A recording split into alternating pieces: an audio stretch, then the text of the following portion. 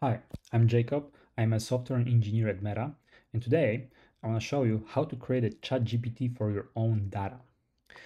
So if you go to my blog, jj09.net, you can find a blog post about building the ChatGPT for your own data. And here everything is going from like the basics, like how all of that works. I'm talking about embeddings, vector databases, and so on. I'm also listing like the prerequisites you need to do. So you need to install a few packages. You need to install LangChain, OpenAI, ChromaDB, Git Python, BS4, and Tick token. You also need an OpenAI API key. And if you create a new account, you're gonna get a $5 for free to use. And then you need to put this API key in the OpenAI API key environmental variable. So this is pretty much everything you need to get started. I already have done this, so I'm not gonna go through this again. I'm just gonna show you how to build an app that allows you to query your own documents. So let me open my console.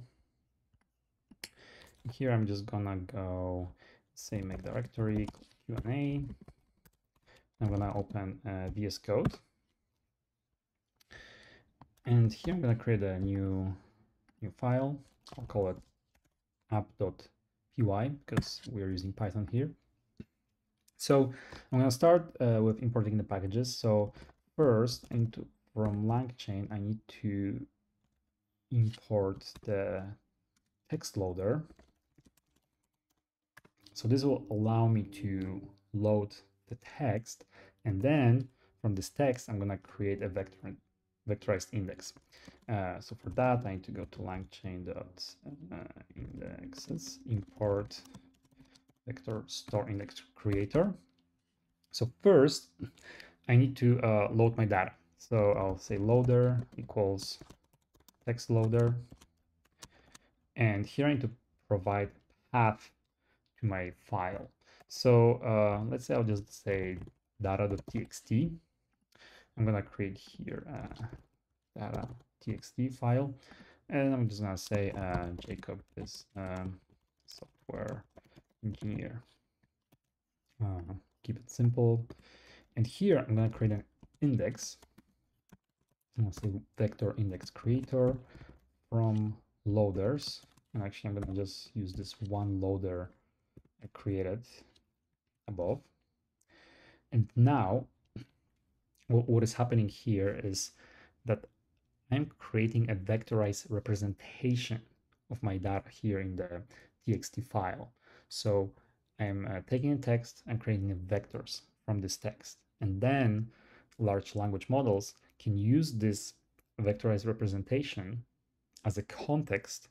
And based on that is kind of like an additional knowledge of the large language model. And then large language model can answer my questions that are related to that particular data. And this also kind of solves the solution of prompt limits, because you can provide this data as an input to LLM, but then usually there are token limits. The biggest language models has 4 or 8,000 tokens limit, which is usually like around 8,000 words. But if you want to use bigger document, you cannot do it. But you can do this with the vectorized representation like here. So now I have this representation, and then I can just say index query, and I can ask questions like I would ask ChatGPT. So here I'll just say, who is Jacob? And I'll print this to console. I'll go back to console and I'll just say Python app UI. And boom, Jacob is a software engineer. So now let me grab like a little bit more sophisticated data file. So I have on my desktop this about.md file. I'm gonna copy it over to my app, and this is how it looks like. So it says Jacob Jedrushek is a software engineer at Meta. He has experience in web and mobile development, product growth, cloud computing, and artificial intelligence. Then it lists all the products that I worked on during my career. and also list my hobbies. Okay, so instead of feeding this data.txt file, I'm gonna use this about.md file here in my app. So here I'm gonna just say about.md, save this. And now I'm gonna leave the same question, like who is Jacob, based on this much more detailed data. So I'll just go here,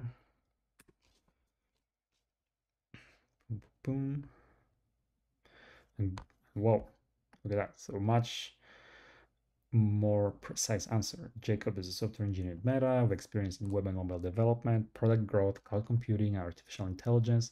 He's worked on several products, including Azure Portal, Azure Mobile App, Azure Search, Sing AI, Facebook Marketplace, Super, and Gen AI at Meta. So all of these products that were mentioned there, and also it lists my hobbies.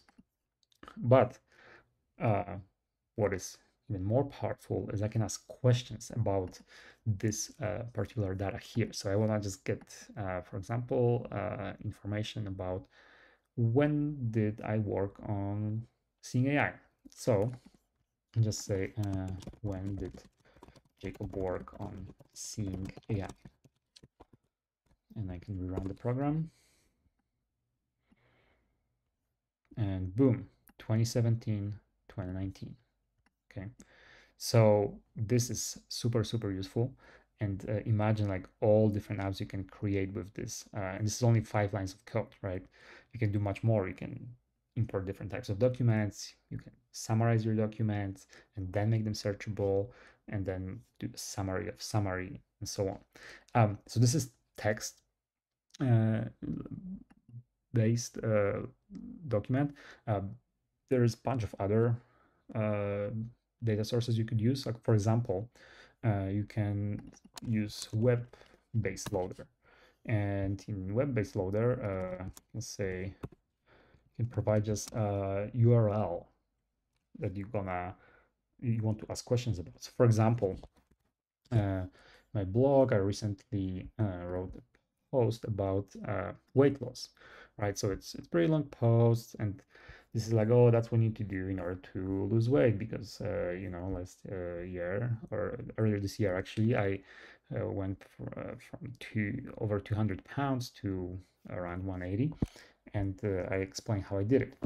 But if you don't have time to read all of that, you can just grab this URL, you can put it here in your app, and here I can ask, for example, how to lose weight without exercising. This is not what I did, but this is one potential questions you might have. So now let me rerun my app. So now this is building the vector index based on data on that URL, and boom, losing weight without exercising is possible, but it's not recommended. Counting calories and macros are creating a 500 calories deficit per day can result in losing 1 pound per week.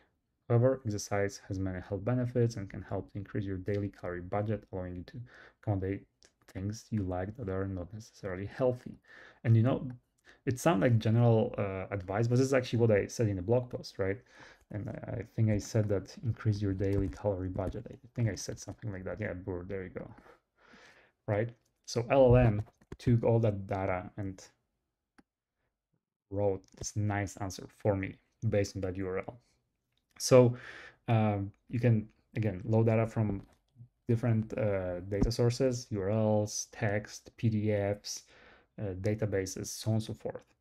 So if you find this useful, please like this video, and I would love if you subscribe to my channel. And in the next video, I'm going to show how you can create ChatGPT for your data without OpenAI APIs. So this will enable you to actually build a solution for free.